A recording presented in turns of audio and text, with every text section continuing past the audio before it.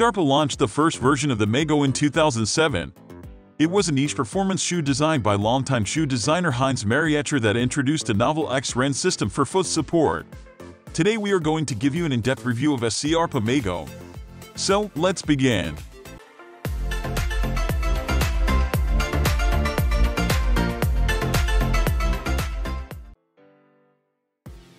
Banana-shaped and radically down-cambered, the Mago is built for specific usage: grabbing, hooking, scumming, and towing in on the steeds.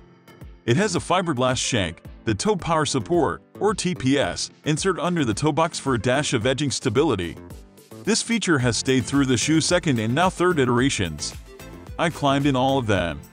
I still have my original pair and break them out occasionally for bouldering and radically overhanging climbs. And I love the second version, which came out in 2018. I punished them on a project at the Dungeon, a 30-degree overhanging swell of granite in South Platte, Colorado. But they were also precise and versatile enough for thin, vertical face climbing.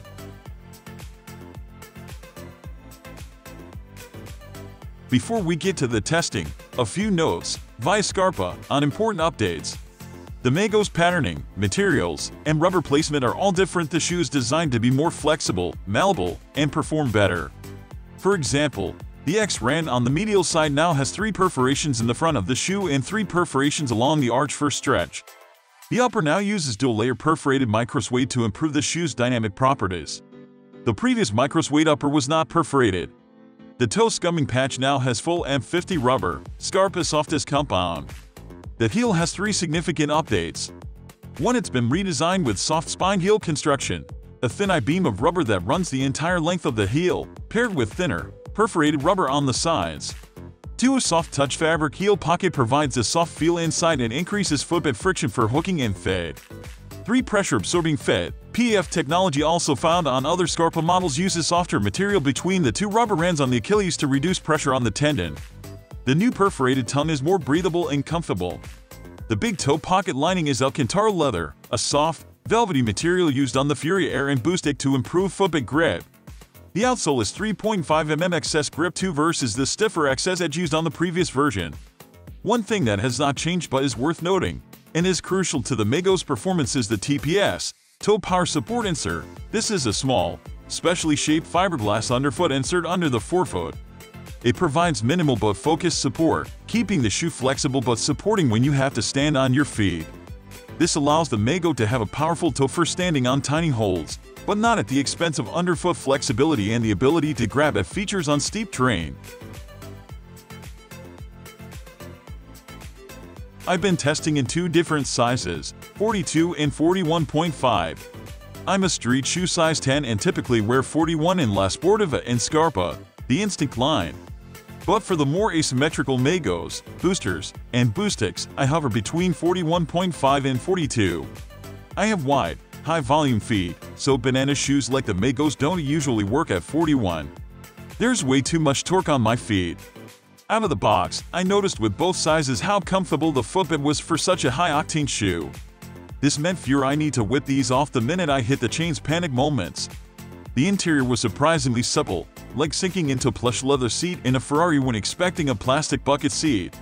The microfiber, synthetic leather was cushiony, and the heel cup didn't pinch.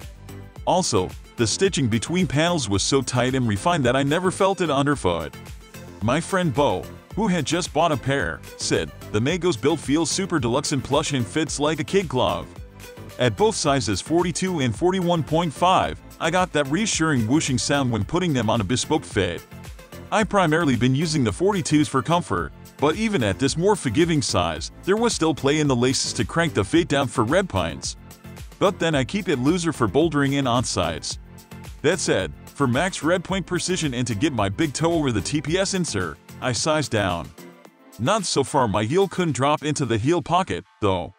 I didn't want a baggy spot, especially with the Mago softer, more flexible redesign, which relied on skin-to-shoe contact. Overhanging rock forces different movement than vertical terrain. Instead of keeping my feet under me, driving through my toes to tic-tac up, I often look to use my feet like a tail. I kick them out to the sides to find the most significant foothold possible in whatever wacky configuration, and traction my hips into the wall. This is something the new Mago did brilliantly and for which they are built with their radical asymmetry. Because of that banana curve, I could place my foot well to the side, as high as my flexibility allowed, and still power through the big toe. I repeatedly confirmed this on uber steep granite around the Front Range of Colorado. On a cavey, cracky lead route at my friend's secret crag, I could post up on smears way out to the side and lock in.